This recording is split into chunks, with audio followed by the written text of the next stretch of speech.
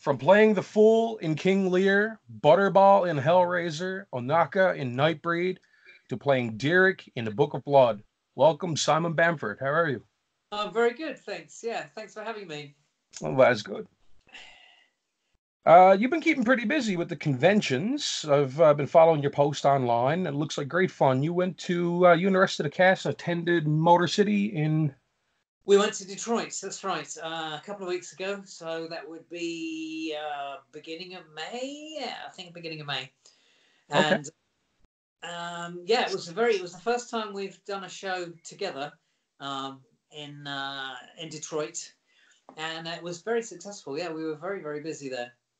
It's been a very good couple of years for us actually, because Clive started doing the convention circuit as well. Yeah. We've got a couple more coming up this year. We are going to New Jersey to Days of the Dead in New Jersey in August, and Connecticut Horror Fest in September. Nice. And I think there might be another one that Doug and Clive are doing in Las Vegas, a new one. Hmm. So There we go. What was it like getting back with the old crew, shall we say? it's good. It's good. We live a strange life. I mean, I've kept in contact with Clive over the years because we were friends before Hellraiser, when he was a starving writer and I was an unemployed actor and just leaving drama school. So we've been friends for a long time. There we go. But good to see him. But when we meet up with the other ones, Doug and Barbie and Nick and I used to meet up at an airport and fly over and do the conventions, and Barbie and Doug and I have a convention that we always have dry martinis to start the convention. So Nice. we do our James Bond bits, all wearing black, and of course one martini leads to another and leads to another, and then it's just oblivion. Good fun. Yeah, unlike Nick Chatter is actually teetotal, so he has Shirley Temples. But don't tell anybody because his street cred would be just ruined. So, the dog company, The dog company, yeah. right? Can you tell us a little bit about that and how it came to be with you meeting Clive Barker in the first place? Yeah, I was at drama school and I was doing production of King Lear, and Clive was an unemployed writer who lived nearby and had moved down from Liverpool with Doug Bradley, Hmm. and had started this company called the Dog Company with Oliver Parker as well, who played the removal men in Hellraiser 1 and 2, and has gone on to have a great career actually directing films. And Clive came to see me in this production and liked what I was doing and said, when you graduate, would you like to join the company? It was a fringe theatre company, so all the money that we made went back into doing other productions. And that's what I did. And it was very interesting because Clive's writing was developing then. He had been an actor up until that point, but when I joined, he stopped acting and just concentrated on writing and directing. But Oliver Parker, in one of we did a thing called History of the Devil and Frankenstein in Love. I think it was Frankenstein in Love. We created a skinned man. So there are lots of the early themes from the Hellraiser films were kind of being experimented with within the Dog Company. So we had to build a complete bodysuit for Ollie Parker, which was obviously completely skin tight, but it looked like he'd had his skin ripped off him. It was really clever stuff that we were doing. But because it was profit share and it was all Clive, a lot of the money that we made went back into the effects for the next productions. But we toured. We had a kind of base at the Cockpit Theatre in London. We toured to the Netherlands, to Germany, I think, and up to the Edinburgh Festival. Nice. And that lasted for about 2 years. I was with them. And then we all realised that if we wanted to be jobbing actors, we really needed to be doing something that was going to make money. So the company was disbanded, and that was the last I saw of anybody for a couple of years, until I rang Clive out of the blue just to see what he was up to and how he was. And it was just a very fortuitous phone call because he was just about to cast Hellraiser. Oh, So wow. Okay. perfect timing. We just had a chat, and he said, "Oh, do you want a part in my movie? Do you want to play a monster?" And I said, "Yeah, that'd be cool." Not thinking anything of it, not thinking I would be talking about it 33 years later. Yeah, so lucky, very lucky. Yeah, that's really awesome. I interviewed Nick a few months ago, and he credits you for getting him involved in working with Clive. Yes, Nick and I were at drama school together, same drama school, Yeah. and we were in the same year. And I think it was through my contact with Clive and getting to know him through the dog company that Nick met Clive. And Clive's a great artist now, but he was just starting out and toying with his art, so he was looking for models. So I think Nick did some modeling for him, Yeah, and yeah, that's what he said. ended up one of the covers of the Books of Blood, Mhm. I think. And I don't know, a story came to me, but I probably shouldn't tell it. What the hell? I made some special cookies because I was only like 24 then, 25. Okay. I made some special cookies one day for a party, and Clive had just finished the first drafts of the first Books of Blood, the first book of the Books of Blood, but he didn't know what titles to give them. And he threw this party for all his friends, and we all came over, and I took some of my special cookies, and he said, Yeah. "Oh, he's got a very sweet tooth, Clive. He's got a very sweet tooth." I said, "Oh, I bought these lovely chocolate cookies," and he went, "Oh, lovely," innocently. Anyway, I went and got a drink and came back, and all the cookies had gone. I said, "Clive, where are the cookies?" He said, "Oh, they were delicious," and he eaten all of them. And he credits me with, he said he went to bed that night. He had the most vivid dreams. And the next morning he woke up and he had all the names, all the titles for all the Books of Blood. So he credits me with the titles for the books, the story names of the Books of Blood one. But as I say, it was a different life. Yeah, that's an awesome story. Thank you for sharing that. That's all right. I know, brave or Right. stupid, one or the other. Well, so how was your experience in Hellraiser 1 and 2, and how did they differ from your point of view? Well, I suppose the main difference was Hellraiser 1 was Clive, and it was also our first film. So for a lot of us, it was our first film. Image animation, the special effects, prosthetic effects crew were very young. I mean, we were all very young. We were all in a kind of late teens, early 20s. Majority of people on it anyway. So, and for most of us, it was our first film. So Mhm. it was kind of finding our feet. It was very exciting. It was also terrifying. Um, it was not what I expected. On the first day when I went down and they actually, I had some test makeup shots done down at Pinewood, but then when we actually got to start shooting it for real, and I went and had the head put on properly, it wasn't until then that I realised I was going to be blind, deaf, and dumb for 14, 16 hours a day, and that's a very hard way of acting.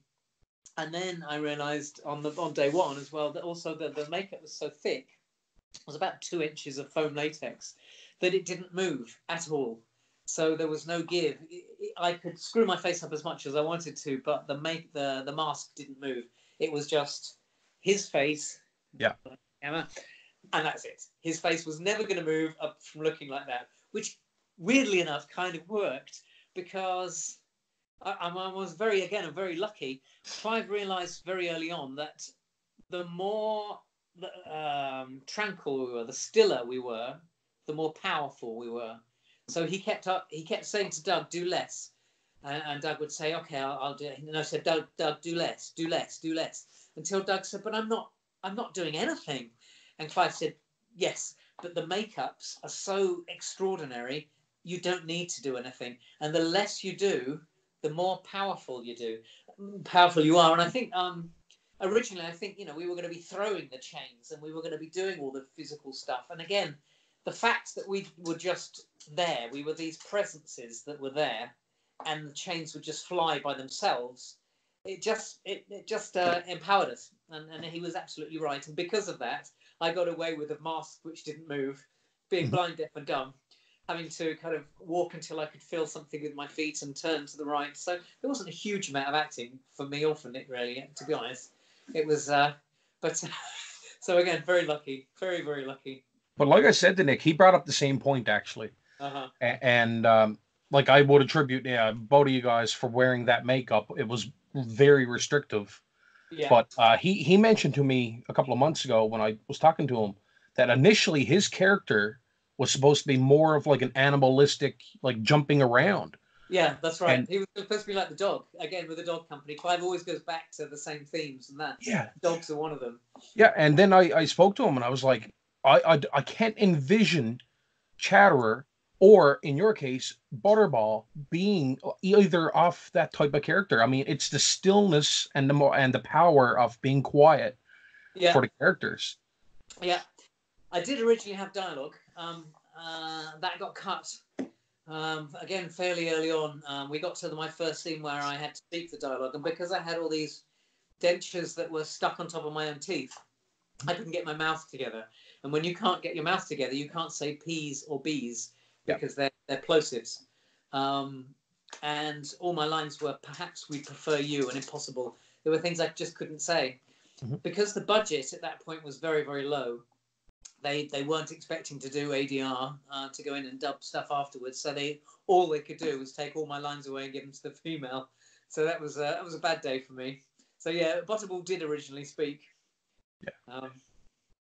There you go. That would have been interesting to see. I can't picture it. I don't Yeah, know. I'm trying to picture what the character would have been like with a speaking role. It would have been different. very different. Very It would different. have. Yeah, I think it would have been better, to be honest. I think it would have been better because you get a lot from the voice. You know, I had him as You do. this kind of slathering, driveling, drooling pervert. You Yeah. know, somebody really scary that you really wouldn't want to meet. No, that's right. You know, Yeah. sweating. You know, just not nice character at all. Not a nice guy. No. Yeah. All right. You worked again with Clive and Nick in Nightbreed. Yeah. You played Onaka, Yeah. and that was shot at Pinewood Studios. How was that in comparison to There was Hellraiser? like chalk and cheese. Hellraiser 1 was done on such a tiny budget. It did increase when the studios saw the budget, saw the stills. I'm just gonna go and have a word with my dog. Give me 2 seconds. Not a problem.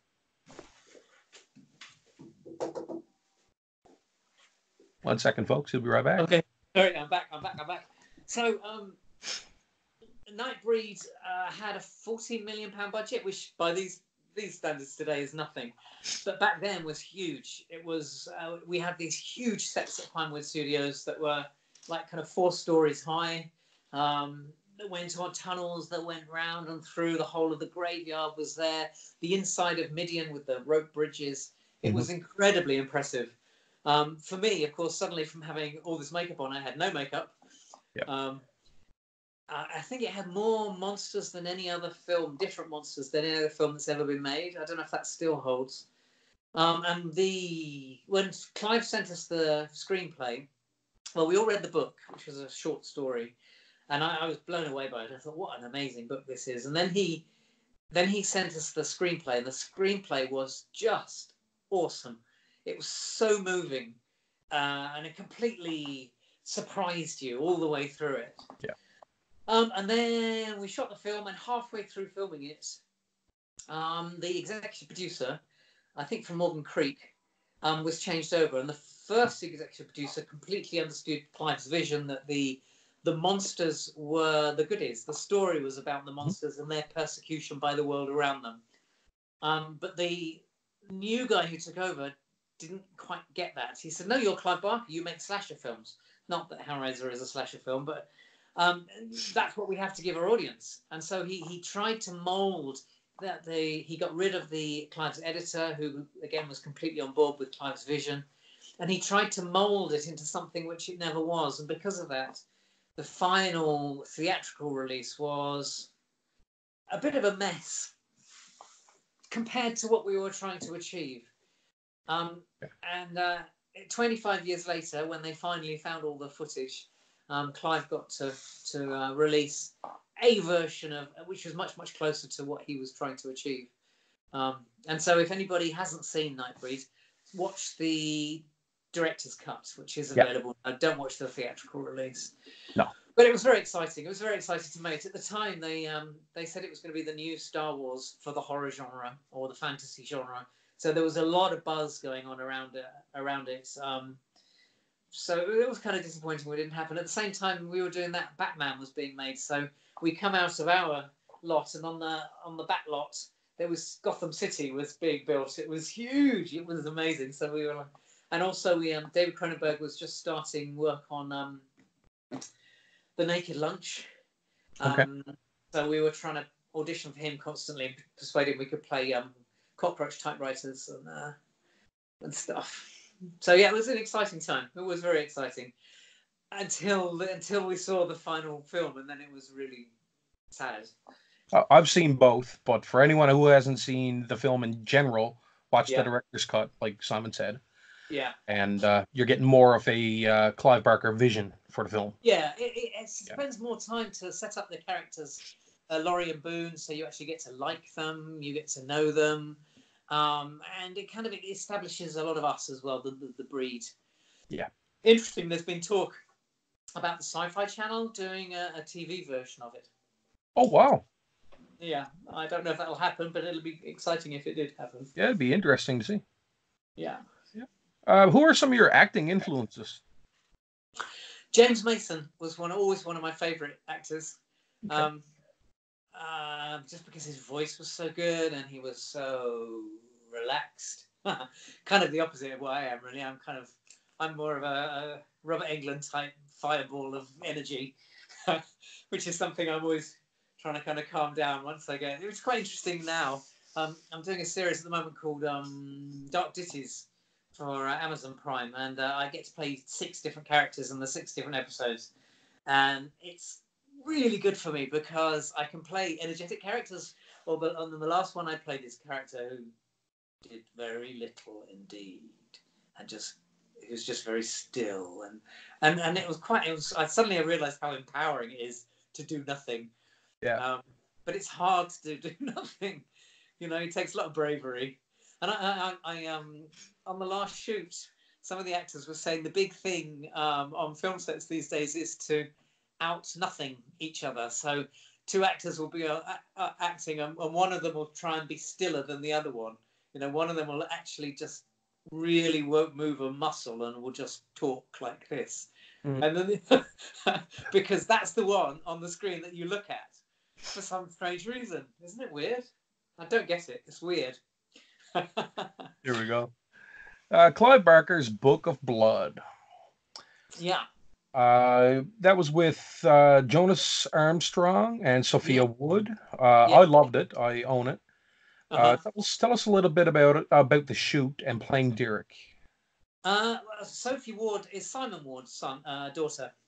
Lovely, lovely lady. And Jonas Armstrong played Robin Hood over here in the TV series. Interesting. When Clive wrote the original Books of Blood, obviously I knew him. He's an unemployed writer, going back to that. And the very first character in the first Book of Blood is a character called Simon McNeill. And that's what the Book of Blood film is about. It's that first story. And Simon McNeill is a psychic who talks to the dead, or pretends he can talk to the dead, but the actual fact is he can't. He's a fraud. And I won't give too much away, but that's kind of the basis of the story. And Clive based, not that he thinks I'm a fraud, but he kind of based the whole characteristics of the character on me when he was writing it. So when we went to the launch party of the Books of Blood, he signed my book to Simon, the McNeill boy par excellence. So when I found out that they were filming that film, I thought, well, he's got to give me a part in it because, he wrote the whole story about me. So I contacted the casting director and the director, and I heard nothing back whatsoever. And then, so the next day, I sent an email over to Clive, and he said, "Oh yeah, of course we'll find something for you." Obviously, I couldn't play the McNeill boy because I was too old by then. So the following morning, I woke up and the casting director and the director both emailed, "Oh yes, we've got something for you. It'll be lovely," and everything else. So yeah, so I played a removal man. Another recurring theme you'll notice in Clive's films, Yeah. the removal man. So it was it was interesting because it was all shot in Scotland, in Edinburgh, and my character was initially Scottish. So all the dialogue was written. I can't remember the dialogue now. Was written with kind of Scottish vernacular about it. It was giving me the heebie-jeebies.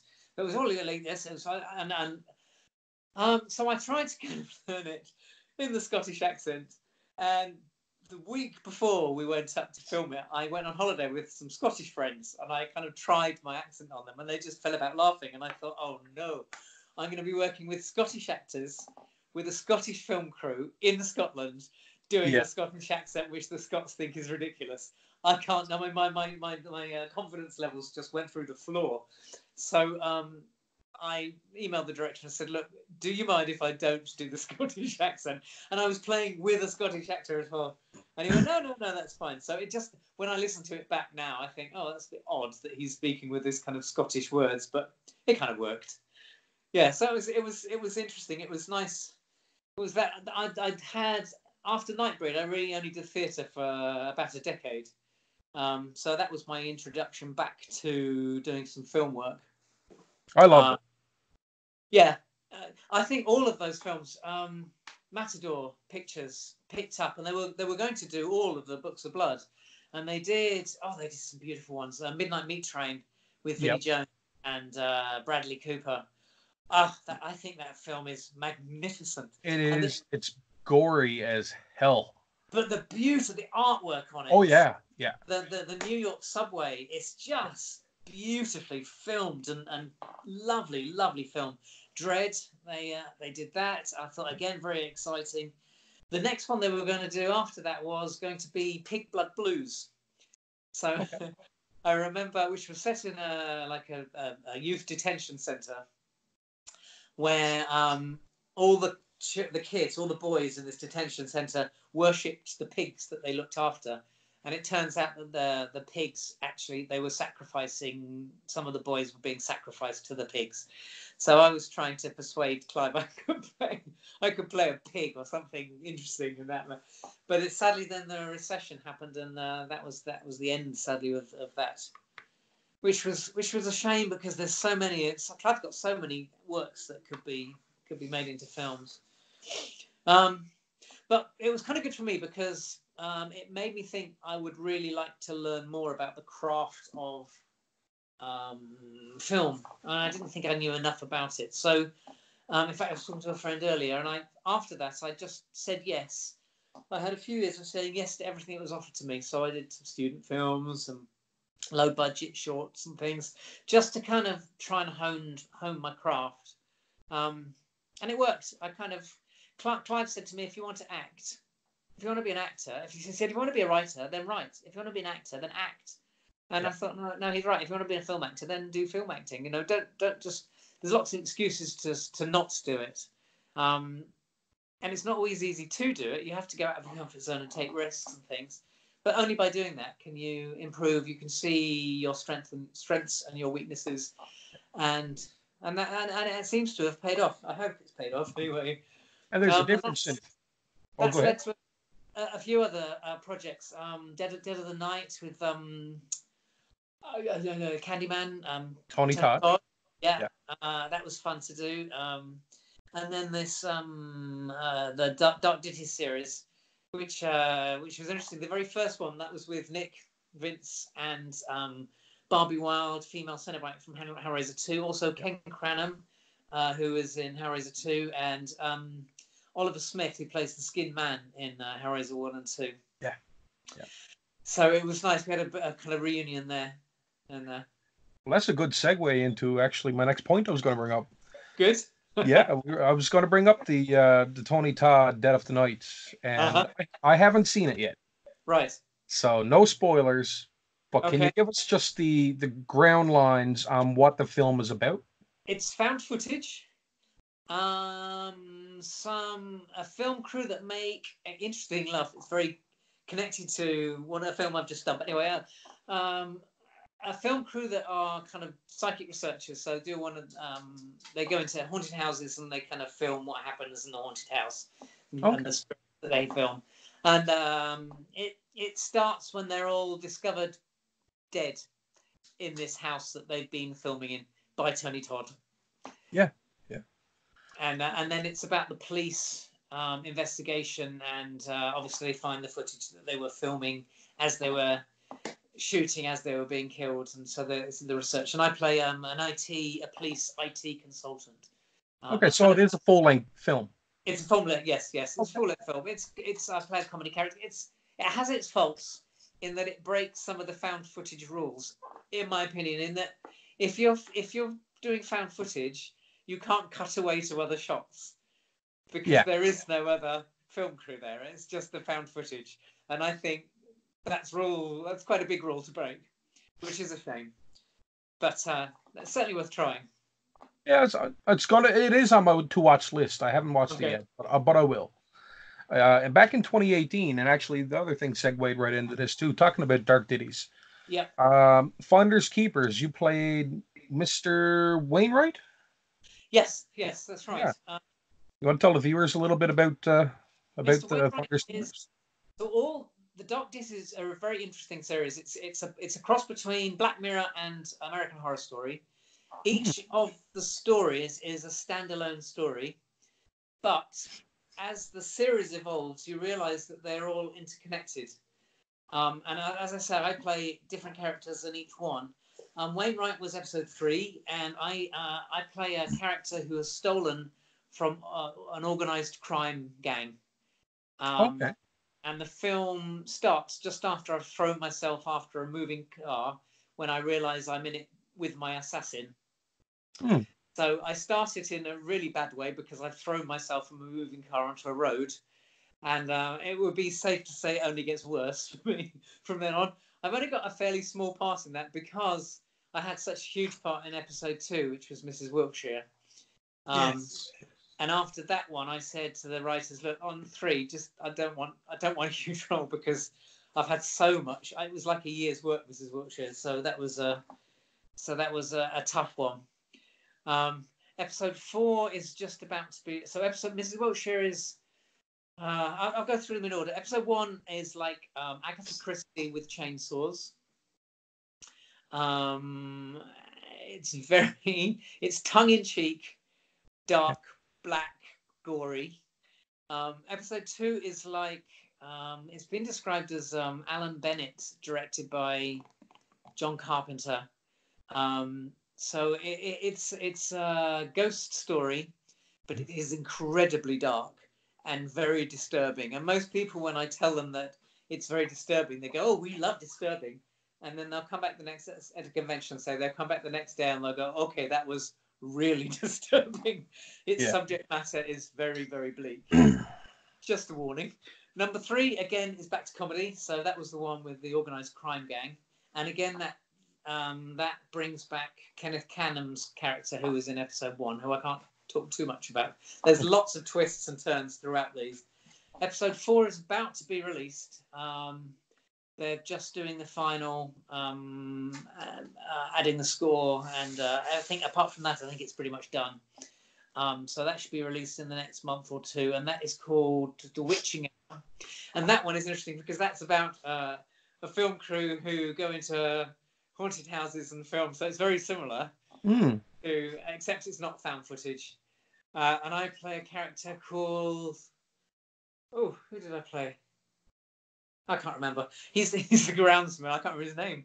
He's the groundsman of this big house that features also in episode 1, and again links into Kenneth Cranham's character from episode 1. But this has more of a supernatural bent to it, and that's all I can really say about that one. And episode 5, which they're sending the script for on Monday, which we're all very excited about, is called Dad, and that's set in the future. And a character in episode 5, a supernatural character that in episode 5, it's about after his zombie apocalypse has happened, and it's about these random people that are meeting up to survive a zombie apocalypse. Now, they asked me to put weight on for episode 3, Mrs. Wiltshire, too, which I did dutifully. It's quite nice to be asked to put weight on, to be honest. Any excuse. But they've asked me after episode 3 to lose 3 stone, which is 10, 20, 30, 46 pounds. Oh wow. Yeah, because they want everybody thin for episode 5. So I'm halfway there at the moment, which is interesting. Not as easy losing it as putting on, Not at all. strangely. But so Yeah. I'm looking forward to. Yeah, I play a character in that one who's lost his daughter, so it'd be quite an emotional one, I think. And again, it ties up a lot of the loose ends. And then the series finale is episode 6, which is called Band in the Run, and I assume we'll be filming that the beginning of next year. And that's series 1 of Dark Ditties. At the moment, that's available. What episodes 1 to 3 are available on Amazon Prime in America and the UK. Okay. So we wouldn't be able to get that in Canada yet. I don't think so. Okay. I don't think so. I'll change over my IP address or something. Okay. Yeah. Just disguise it or something. Right. Yeah. I've tried So, that, but it doesn't seem to work. right. Oh my. I wasn't going to ask this. I had it as a side note, Okay. but I feel like I got to ask. Okay. As Simon Bamford, which of Clive's films that you were a part of is your favorite? Ooh, I would have to be Hellraiser, because it was such an exciting time. I mean, it wasn't great fun for me to make, to be honest, but it was exciting to be a part of a film. It was exciting to go to Pinewood and work with a special effects company. I grew up I grew up in a little village in England, and then the local newsagents, all the other kids in the village, all the other boys, were trying to get the porno mags from the top shelf. I was trying to get Fangoria from the top shelf because I was always fascinated by horror, fascinated by it. Um, so to make a horror film that has had this longevity, without Hellraiser, I wouldn't be here. Hellraiser's given me a career, and it's lovely, and it has such a warm following. And also, when I look back on it, none of the other films have the careful craftsmanship in the storytelling. When you watch so many projects these days, they have a storyline, they have an idea, and then a lot of it is just padding. They pad it out to fill a time schedule. Hellraiser's not like that. Every scene in Hellraiser is there for a purpose, and every scene leads to the next scene and to the next idea and the next. Everything links and moves the story on. There's nothing extraneous in it at all, and that's so rare. Plus, of course, it's such a weird story, and It is. again, it works. And only Clive, I think, could make. If you were to pitch that story, that you've got a woman who who's in an unhappy marriage with an unhappy stepdaughter. I mean, already people are going, oh, I'm not sure about this one. Everybody's unhappy to start with. And she moves into a house, and her dead lover starts to come to life through floorboards. and, Yeah.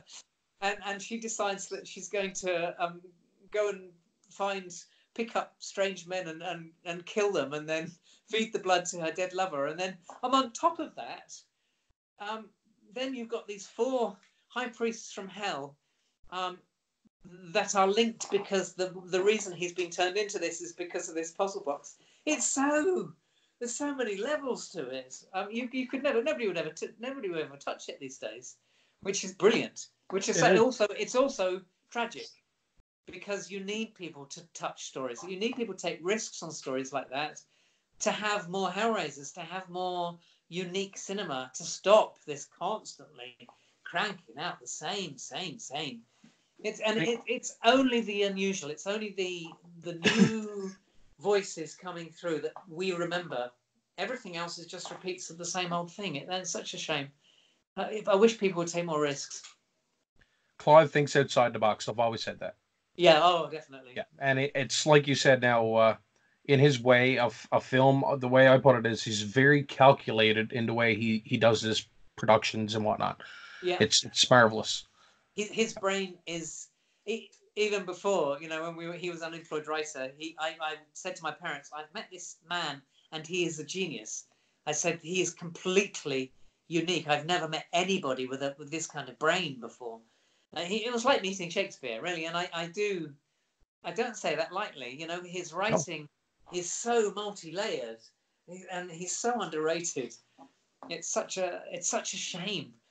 I fear that his heyday will be after he's gone, which is terrible.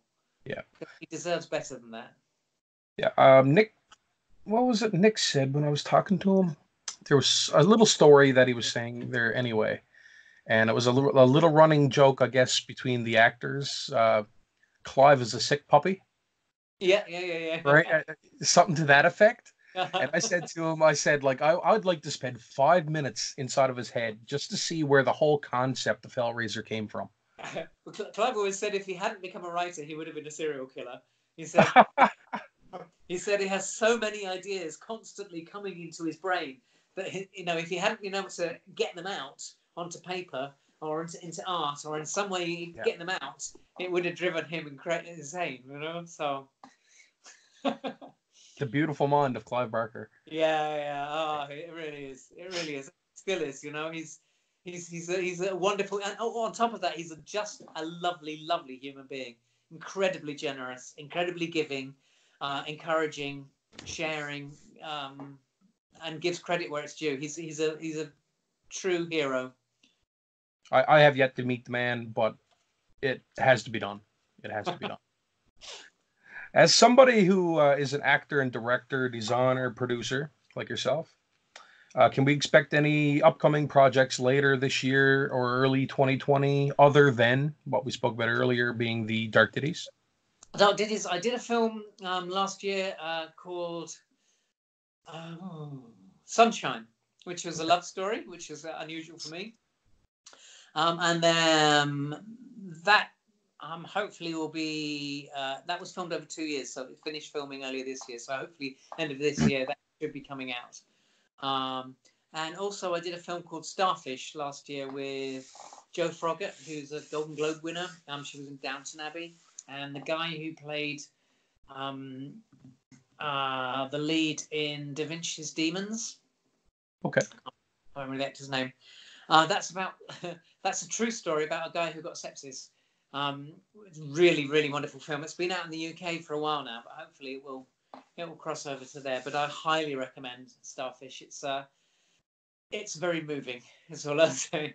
It's Okay. very moving. It's about what happens when a family that seem to have everything are torn apart overnight. And it's a beautiful film with just some amazing performances in it. I'm also just been asked to produce a film. I've got my first meeting about it next week. I think it's called The Invisible Principle. Just a Hmm. short film with Ian Gelder from Game of Thrones and Mark Wingett from a series over here called The Bill. And I think he did. I can't remember. So yeah, that's what's coming next for me. And I'm really looking forward to getting the scripts for Dark Ditties. Are so exciting. So I can't wait to get the next one and get my teeth into it and see what kind of character they've got. I'm going to wait for them all to come out and binge watch right on through. Yeah, yeah. But watch them in order. You have to watch Yeah. them in order. Yeah. So you're saying it's like an anthology, separate stories that tie Yeah. together. When you see, and they're all completely different. Even the feeling of them is different. And by the time you've watched the second one, you'll think, well, these could never tie together. They're completely different, but they do. They do. They're really clever, and there's lots of little Easter eggs peppered through that. There's lots of little Nice. Hellraiser boxes and things everywhere, and um, there's incredible twists and turns and links to other episodes. It's really fun to work on them, and they're a That's lovely, lovely company. I really, and they always get great actors who are just easy to work with. So there's a great atmosphere on set. makes life a lot easier that way too. Yeah. Yeah, definitely. Yeah. Do you have any advice for aspiring actors, actresses, or really just anyone in general that has an interest in getting into the industry in some way? Mine would be the same advice that Clive gave me, really. If you want to do it, do it. Now, that seems flippant. Um, and, that's easy for you to say, but it wasn't and it isn't. So find somebody who's doing some short films. Mhm. It doesn't matter. They might not be good, but they give you an excuse and experience of being in front of a camera. And when they're finished, hopefully, you'll get a chance to look back and analyze your performance. It's the worst thing in the world. Everybody knows what it's like to hear their own voice. It's the worst thing in the world to see yourself performing. It's because all you see is faults, but Yep. nobody else sees those. So don't worry about that so much. Just but just get out there and do it. Find somebody who's doing short films and do as many as you can, and that will lead to other things, because then you'll end up with a show reel, and it might not happen. There's an incredible amount of luck involved. I know people who are wonderful at networking. Frankly, I've always been appalling at it. I go to parties and I see these people and they're talking to you, but they're not really looking at you because they're constantly scanning the room to see if there's somebody more influential that they really should be talking to. Well, I do that, and if I see somebody more influential that I should be talking to, I avoid them like the plague, because I clam up. I don't know what to say to somebody who might be good for my career. And actually, I said to Clive, we were good friends, and when Hellraiser kind of took him up to the giddy heights, suddenly he was surrounded by groups of his people, as the Los Angeles people say.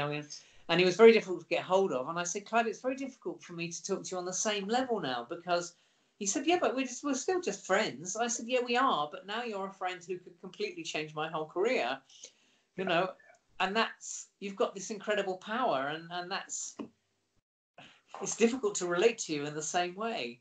And everybody else can understand that, but he couldn't. And I understand why he couldn't, because as far as he's concerned, not much had changed. But of course, it has changed. So yeah, it's a lot of luck, but just get out there, do it, and enjoy it as well. If you're not relentless. There's no fun. Breathe. Watch your diction. You'll see also episode one of Dark Ditties. I did this awful. Why nobody said to me, my character? I did lots of. My character's constantly got his mouth open, and I watched it back and I thought, why did nobody tell me I look like a goldfish all the way through it? Like this. So now I say to the crew, whenever I work with them, tell me if I've got my mouth open. Oh no, unfortunately, it's like this. So, you'll constantly change, but it's fun.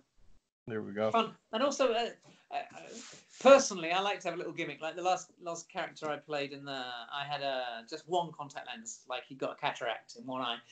Tiny little things like that can make quite a difference, because they draw you in. It doesn't need to be big, but something tiny can make your character stand out a little bit more. The subtle things. Yeah. I got a couple of viewer questions, if you don't mind. Sure. Yeah. Bradley Lynch from Rant and Raven Reviews writes in, what was the makeup process like back in the Hellraiser days, and how long did it take to do your character? Mine was pretty quick. The mask was one piece. It was about 2 inches thick, and the inside of it was molded to completely match my face. Okay. It took 3 people to pull it down. So I go in the morning, and we were picked up at some awful time, like 3 a.m., be in the makeup chair from 5 a.m. They put a skull cap on me and kind of glue that down so that it didn't rip my hair out. Then they cover any hair with Vaseline. They made up my mouth black so that you couldn't see me through his mouth. That became a running joke with the special effects crew, which I didn't know until like 10 years ago when they admitted it to me. So by Hellraiser 2, this little bit of black makeup around here was like, they went to see how much of my face they could make. So half my face was black like this, which they thought was hilarious, and I didn't know anything about. But anyway, so it took 3 of them to pull it down over, and that because it was skin tight, it got to a point where my nose was completely sealed up inside of it. Wow. And I thought, if this sticks here and they can't get it down, I will suffocate, because I can't breathe now at this point, because it was covering my mouth and my nose. So they struggled to get it on, and then finally it would like plop into place. And then they kind of glue all the edges down with the surgical super glue they use in the day. These days they use Prosade and stuff. Yeah. And then the body, because I was quite skinny in those days, they wanted a skinny actor to play a big guy, because he had that big wound in his stomach. And it was like a fiberglass yoke that went over my shoulders. And the wound was quite deep, so I could get my whole hand into my stomach. And then the leather costume kind of strapped around that and onto my hands and everything else. And that was kind of it. And then they kind of did some kind of fine tune, as I think, by which point I couldn't see anything because there were no eye holes in it. There were no ear holes in it because he'd cut his ears off. So I really was blind, deaf. There was no nose hole in it because he had no nose. So there was Nick and I sitting in the corner of the makeup room for the rest of the day with the dentures in. And because of the dentures, we couldn't close our mouths. And when you can't close your mouth fills up with saliva all the time. Yep. So to stop, and it's the only way we could breathe. So to stop suffocating, we were just the two of us sitting in the corner going, that was the sound of Hellraiser for us. Saliva out. But it was normally on a film crew, especially back then, where it wasn't done in post production. You know, every shot had to be moved around and had to be relit. Everything took hours to do.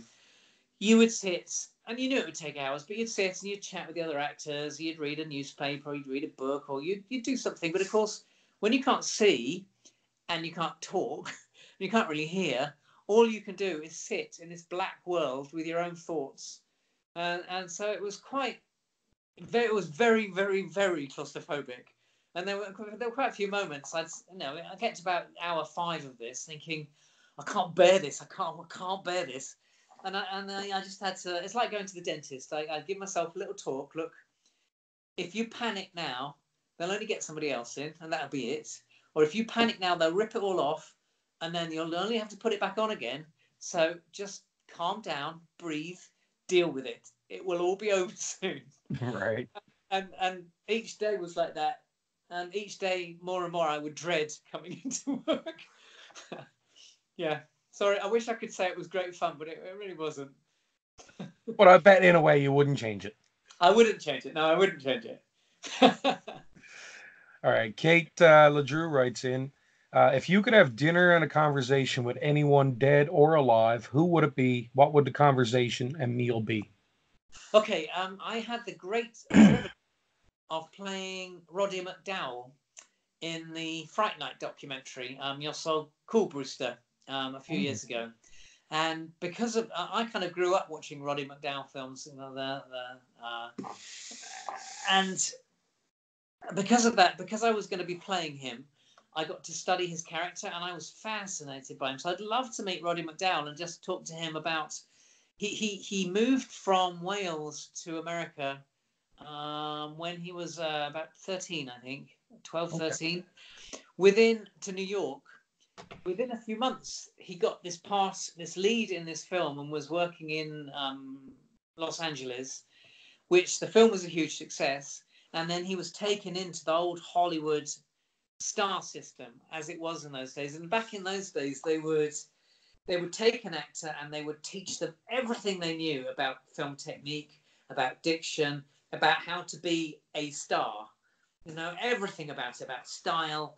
And I think that would be really interesting, because that doesn't happen these days. You know, it'd be interesting to learn just what that was like. And the research I found about him, there wasn't a single person had a bad word to say about him. Everybody had praise for him. He was so universally liked and admired. So he would be the one, I think. An unusual choice, but just having studied him so much, it would be great to chat with him. There you go. Yeah, I gotta actually go here now and look up the other two. Should just take a second. Lance Wagner. Mm-hmm. In. He says, gotta ask about working with horror royalty. Clive freaking Barker is the way. Hellraiser and Nightbreed. I also saw he's in production on a movie called The Fourth Reich with horror royalty Tom Savini and Doug Bradley co-starring with him. Yes. So, would you happen to know anything about that for us? The Fourth Reich has been in pre-production for a long time now, probably 5-6 years. Something Snow. There was when it was first pitched to us. It was completely unique. Basically, it was a zombie Second World War film, and the Fourth Reich were discovering. I know that's right. The Allied forces discovered that the Germans had been experimenting and had created this Fourth Reich, which were basically zombies. Oh, So it was a really interesting and unique story and clever, and they were very keen to have the authenticity absolutely correct. They were going into huge detail on the details. And then Something Snow, I can't remember the name of the film, came out about the same time, which was very similar themes.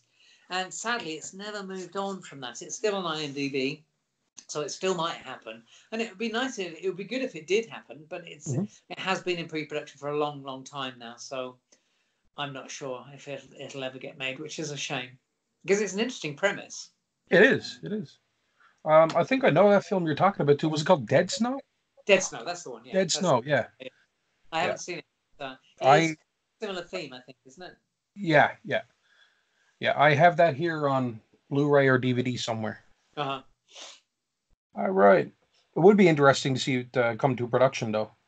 So, talking about Clive royalty, I'll admit something which I probably shouldn't. There was. Have you seen Penny Dreadful? Yes. The Yes. series Dreadful, and the way that takes it's the world, different worlds from different stories, and puts them into one story. So Yep. it's taking lots and lots of different stories and melding them into one.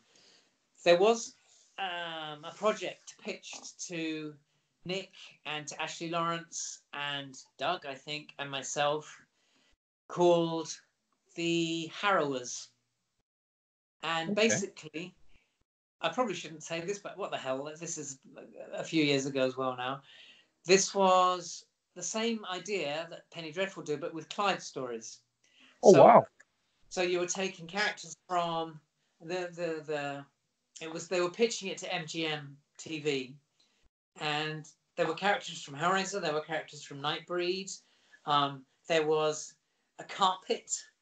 So there was Ashley's character from Hellraiser. She was in this big house. There was this big carpet, which Okay. is it The Great and Secret Show or Weeworld? Weeworld.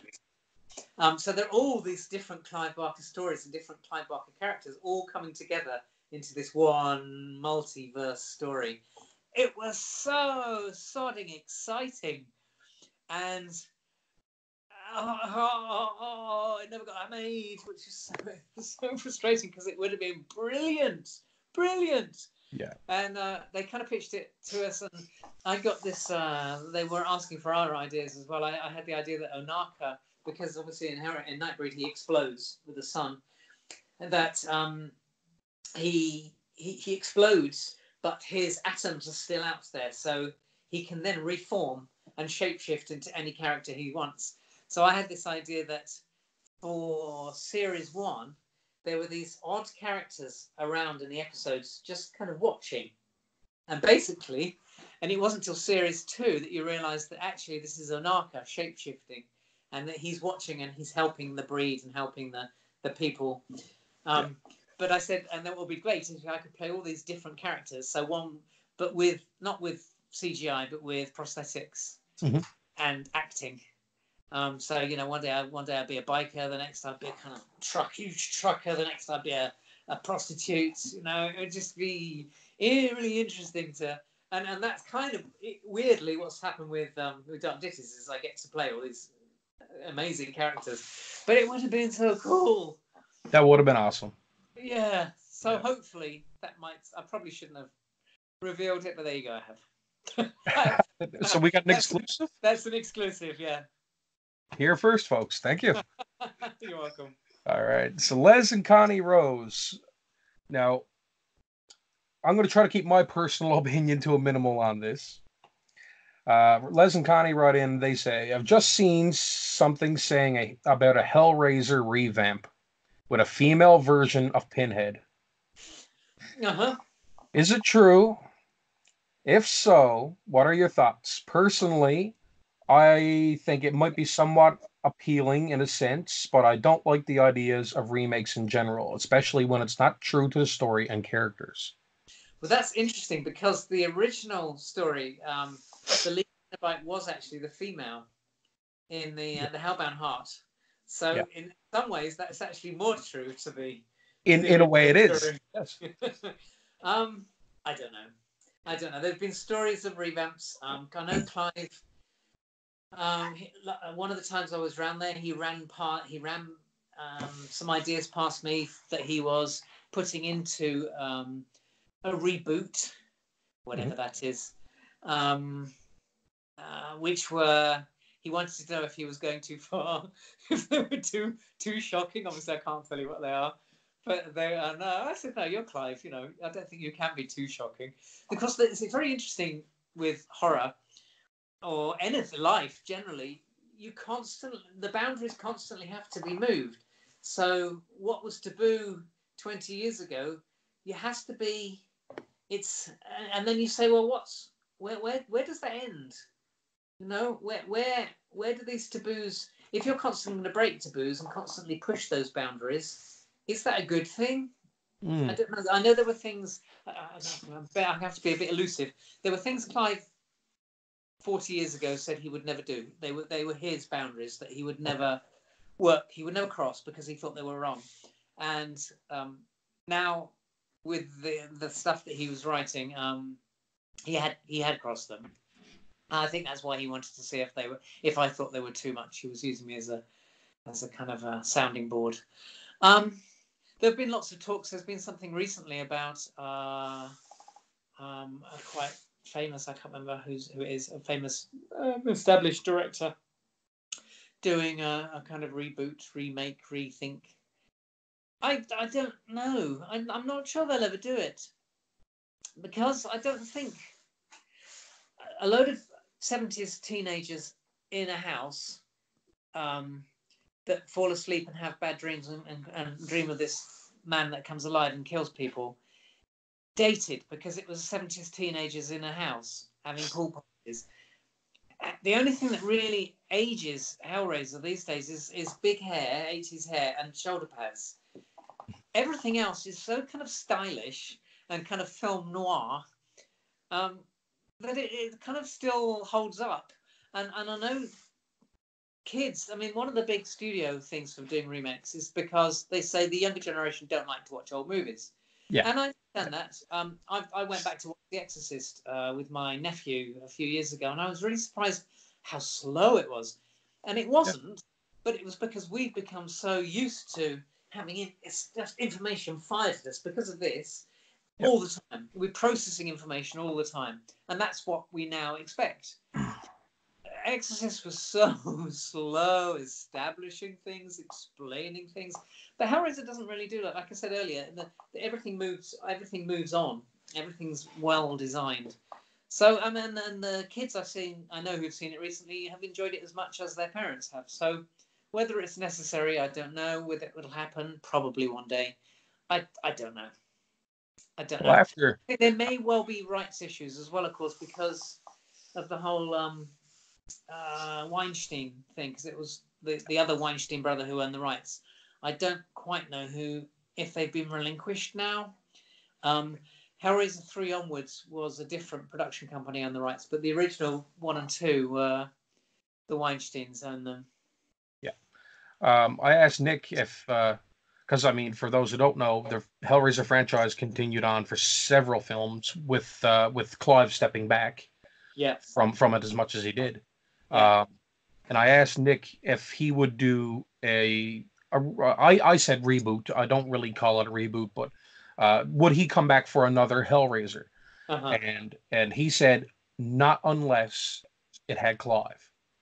He said if it had Clive, he was there in a heartbeat. So what if Clive Barker called you tonight and said, "I'm doing another Hellraiser"? Would you be on board? Oh yeah, of course. But there would be requests. There wouldn't be demands because you can't really do that. But there would be requests that my character could speak, could Yeah, see, could yeah, actually act. And, you utilize my abilities a little bit more. yeah. It'd I be would nice say. to see the original cast do one more. We always said if there was going to be a remake, we assumed that they wouldn't use us as the Cenobites because they always tend to move on. But I don't know if you remember, there was a dinner party scene early on in Hellraiser. Yeah, All the friends of Claire and Ken, not Ken, Andrew. Um, and we thought it would be quite fun if actually the guests at the dinner party scene were the original Cenobites. See, something like that'd be awesome. I think the fans would love that. We'd love that Yep. because it would just be just a nod, Yep. to us and the work we've done. And I think that would be fun. I think that would be enough. It'd be a nice homage. Exactly. Yeah. Exactly. You also got me thinking there too about the original concept of the Hell Priest, I guess, or it would have been a priestess, Uh-huh. right? Yeah. So technically speaking, if Clive stuck with that concept for Hellraiser 1, Grace would have been the lead, Yes, you would. or Yes, you would. Barbie in part 2, you know? And it's interesting again going back to Clive's recurring themes. He always writes strong women characters. If you think Oh, very much. Laurie was really the hero in well, it was a very strong character in Nightbreed. I mean, if you think of Kirsty, Mhm. Kirsty is far, far stronger than her boyfriend. Her Yeah. boyfriend is useless, to be honest. Yeah. And Claire Higgins' character obviously is incredibly strong character. And if the female Cenobites had also, then it would have been this triptych of strong women, Yep. way decades before that had ever really been done before. And if you think again, if you think of Andrew, Andrew was at the convention recently, and he's such fun to do a show with, hearing him talk. But he said my character in Hellraiser is such a wimp. He's this pathetic, downtrodden, nice guy that really has got nothing about him. And he said, and the joy of him. I mean, not many actors could play that and make it work, but because he's such a good actor, he could play that with there's very little to work with there, still make it interesting. But he said, "Oh my God," he said, "when I got to play Frank, with Andrew's skin on. Yep. Oh my God," he said, "then it was everything to play for." He said it was fantastic to go, Jesus wept and all of that. It's great. What a That wonderful was actor. awesome. That whole scene was fabulous. Clive also says the reason Hellraiser was such a success, down to Andrew, he gives an awful lot of credit to Claire, because it's her character that the audience have to follow on this Alice in Wonderland storyline, and if they don't believe her, then it's lost. And she does it.